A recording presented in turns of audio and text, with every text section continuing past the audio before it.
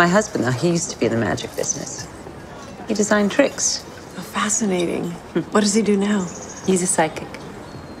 Oh. So you have a psychic scam artist in LA. When I first heard the concept, I went, okay, well, okay.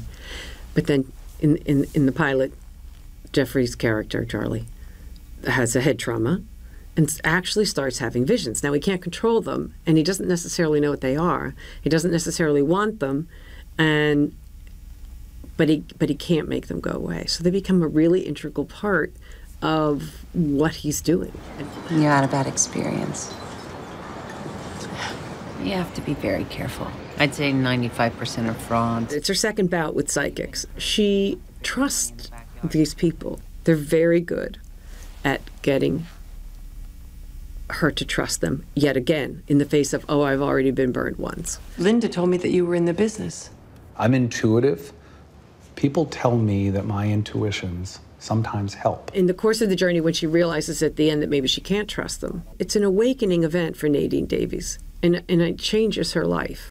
Every day, people still come up to me that recognize me from 30-something. It's mind-boggling, and crosses all sorts of age ranges, even young people who have watched it with their parents. I mean, it's wild. It's real. I always say to my husband, I don't get it.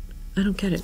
And, I mean, you can look at it in two ways. Yes, it's just like yesterday, and yet it was farther away now. It's almost 30 years. But we've stayed such a close group of friends. So we see each other. It was an amazing formative time for all of us. It was such a great show to be a part of. Oh. How much did you give them? Almost 78,000.